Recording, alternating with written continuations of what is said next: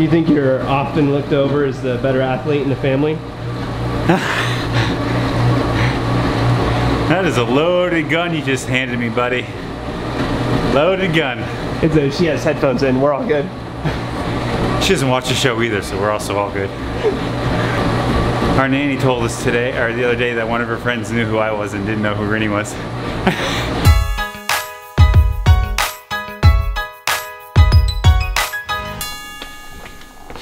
This is my serving. I'm on a diet. Tell us how a typical night in the O'Donnell house goes tonight. Tim's on the computer. He lives on the computer. I'm making dinner. Izzy wants to feed from my boob. And I'm trying to just make her eat real food. Somebody's gotta be the travel agent in this family.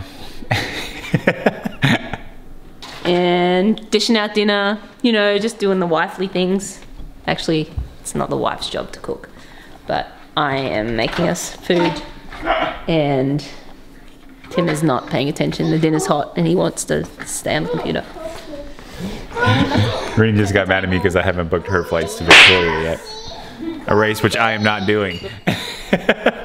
No, I was waiting for you.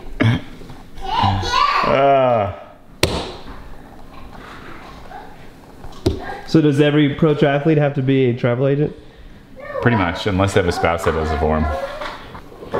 So, yeah. So here I am. Biz, out of the trash, please. Can you get out of the trash? No. Out of the trash.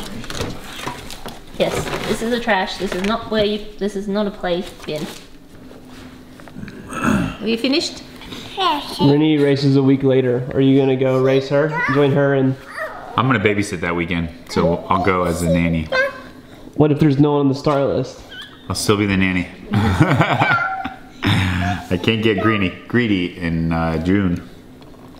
Greed does not win world titles. No. How would that be bad to race a 70.3 right after She said be a tiger. Ironman? Yeah, be a tiger? Yeah.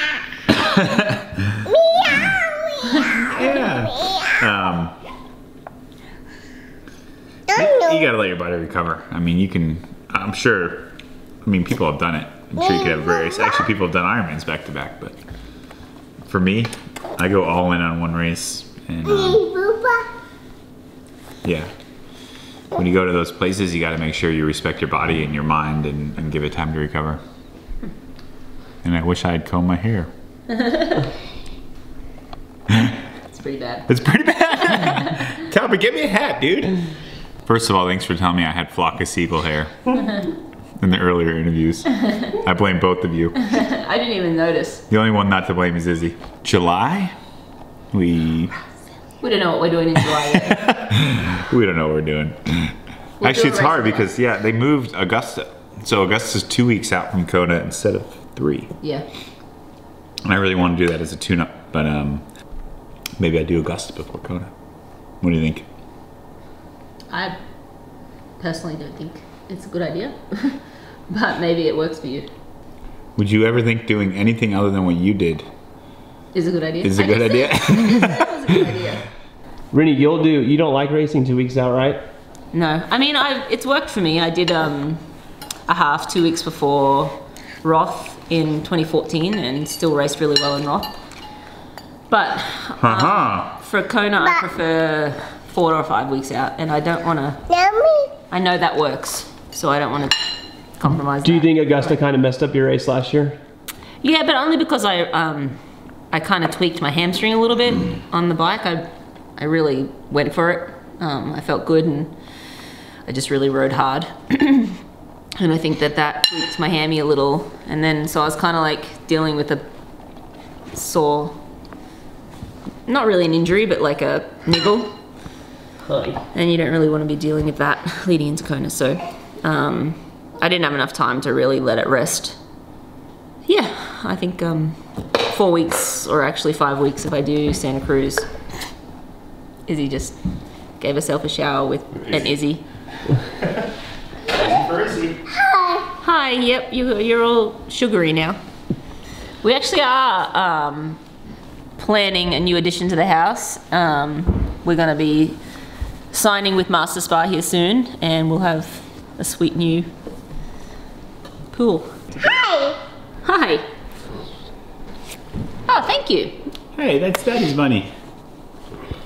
Rinny, sitting back now, how happy are you that you went through the torture of racing Argentina last year? So glad. So glad, especially since this year started off a little rough. I mean, Yeah. but if I just purely look at my own situation, it is really nice to not have any stress.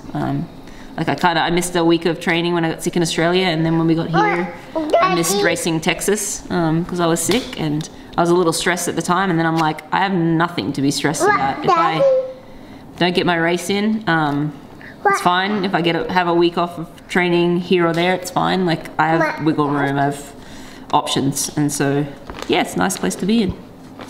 Are you stressed at all that you're not going to have the Kona qualification next year, that it ends? Yeah, I mean, well, she may win. You and Sebi. well, I mean, you get top 3, you're qualified for the next year. Yeah, so last year, 2018 was my last, well, this year is my last time of auto qualification, so it's been 5 years. Hi. This October, it'll be 5 years since I won Kona. And you only get 5 years after you win that you auto can qualify or validate your position. So yeah, I'll be just having to try and win a slot. Unless I can get top 3 in Kona, then I just have to validate again. But yeah, I mean, it's not a big deal. I mean, it's been nice to have that to like sort of fall back on, but I feel like I should be good enough to be able to qualify at any Ironman event anyway. Like last year you would have qualified. Yeah, and yeah, pretty much every year I've had enough points when the point system is around to qualify as well. So even though I've had that option, I've basically always qualified anyway, except for this year. Would not have qualified in Argentina. Yep. And You would have raced differently though. yes, but You raced knowing what you had to do to qualify. yes, but yeah, it'll be different next year, but I'm not too concerned about it. And I ran yesterday. I did a Healy run, and it was 75. I had shorts and a singlet on, and it was absolutely stunning. And Tim ran this morning the same run, and he was freezing. He was in a jacket and Beanie, gloves. My hands were freezing by the end. Yeah. So, but I kind of love that about Boulder. Like, we were in Australia and every day was hot and sunny. I kind of like having some cooler days. It's especially, well, today for me was a recovery day, so it's kind of nice to have moody, cold days from time to time. I like it. As long as you don't have to ride. Yeah. Riding in that weather is not great. not the best. But luckily we have a wonderful pain cave where we can get our bike rides done, even if it's cold. Yeah. We don't have to go out. Do you do what, Izzy? Do you have to poo-poo? Do you want to go to the toilet? Do you need to go to the toilet? You want to go to the toilet? So then, looking way far ahead, what is your plan for next year? Are you going to do? I want to. Or have you even think that far? You going to do an early Ironman then? Or do you, as an pro athlete, do you think that far ahead? Yeah, I mean, we start to think about like other races we might want to do the year after, but I think the most important thing is to get through this year and our eyes on the big dance in October and eye on the prize there. And it's weird though, you kind of have things in your mind like what you might want to do after Kona, and it always changes.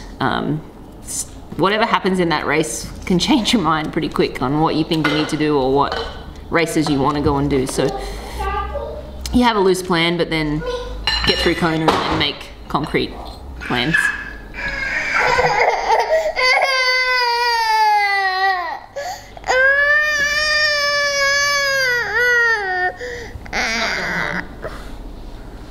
Oh yeah, that was fake, wasn't it, Izzy? That was a fake cry, wasn't it, sweetie? Wow. This guy say. This guy's what? This guy's what? This guy's what, Izzy? This guy? Guys, Tim won't brag about this, but I will for him. Who's that guy? He's damn good looking, isn't he? Go buy this heart rate monitor. Just because I'm on it. It's the only reason. Tell the guy at Best Buy, wherever you buy it, that you know this guy. Hey, is Rinny on the Polar one? Hey, Rinny. Yeah. Are you on any boxes for Polar or? No, she's not. Thanks, Garmin.